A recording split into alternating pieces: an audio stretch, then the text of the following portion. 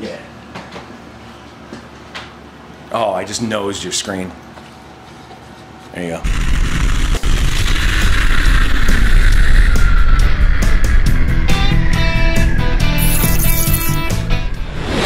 Hey, it's Rich Birdsall, and we're on another episode of Odd Jobs. Now, I don't know if you know this or not, but most everything you buy, all your food, everything, comes in here in a couple of different methods. Train, tractor, trailer.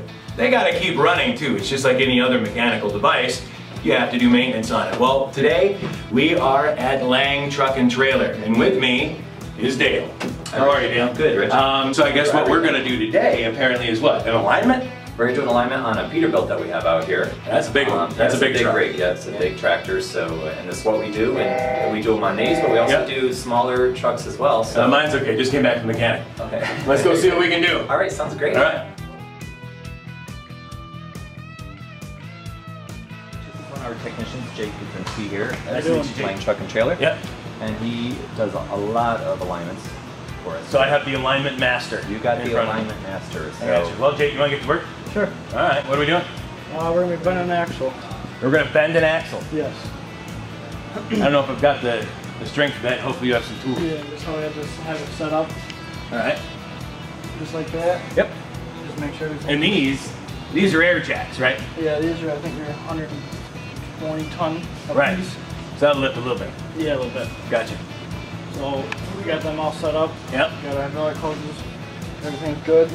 Yep, and you're going to hit the go button and this truck's going to go up in the air, right? Yep. And that's what you mean by bending an axle. Right, we're going to bend it because it's negative right now. All right, so just do it by its own. Because you've got it clamped down, right? Yep. So, on a car, they just move some bolts and stuff, and then all of a sudden, stuff's in place. You actually have to bend the axle to get it to work. Yes. Awesome. Let's bend an axle. All right, so we're looking for green all the way around here, right? I got one green light over here. Ones are in green. This is the one we got to fix. Right, so the camber's off. Right. All right, so now we have to adjust the pressure between the two jacks. Yes. Correct? All right, good. Right.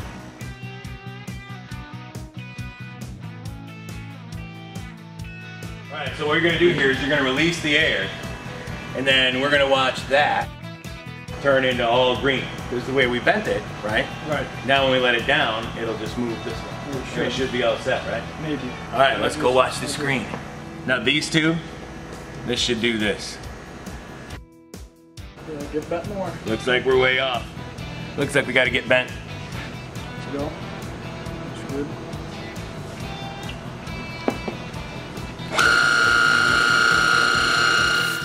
Now, we're letting all the pressure that we just put on the axle do its thing. And I'm wondering, Jake, what is this? These are the heads we use to determine the caster and camber, the toe, at all. So we stick them on lug nuts here, secure them down, and slide these in, tighten those down on both sides. Right. And that will show you all your numbers. And where everything's set at. Right. Now, like I know what caster, camber, and toe is, but why don't you explain to everybody else what it is? Because I'm sure we've got some people out there that have never worked on their car before. They drop it off the mechanic, and you might not know what a caster, camber, or a toe is. Right. Your caster and camber is it's what adjusts your tires in and out. Yep. So by running the axle, we're going to be pulling the tires either in or out depending on what the computer tells us. Right, because we want them straight so the truck isn't all over the road, exactly. Which is probably a pretty good thing, not having the truck float all over the road. We're back in the truck right now because earlier, off camera, this fine gentleman already added shims to the axle. Now, what's happening here is you're trying to figure out where the load's going to be and make this thing handle as best as it can, correct? So what we're actually trying to do when we put the shims in is move these axles backward or forward.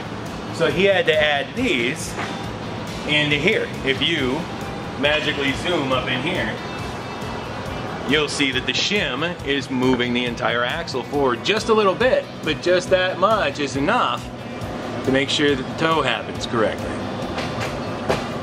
All right, so there we did. Alignments, starters. I made a mess. We bent axles. Jake, thanks so much for all of your guidance. Seriously. Dale, thanks so much for having us out here today. It was pretty awesome. We just touched on a few things, but we do a lot here. We do a lot here. Yeah, maybe next time I'll come back and do brakes. I've been dying to do brakes on something. Yeah, we always have brakes. Yeah, So, yeah. I can get brakes done on a car in like 20 minutes. This, I'd like to try. Yeah. So there it is, it's Odd Jobs, yet another episode. We're at Lang Industries right over here in Binghamton. Stick with us. We're gonna show everybody what you do. Yeah. What are you doing?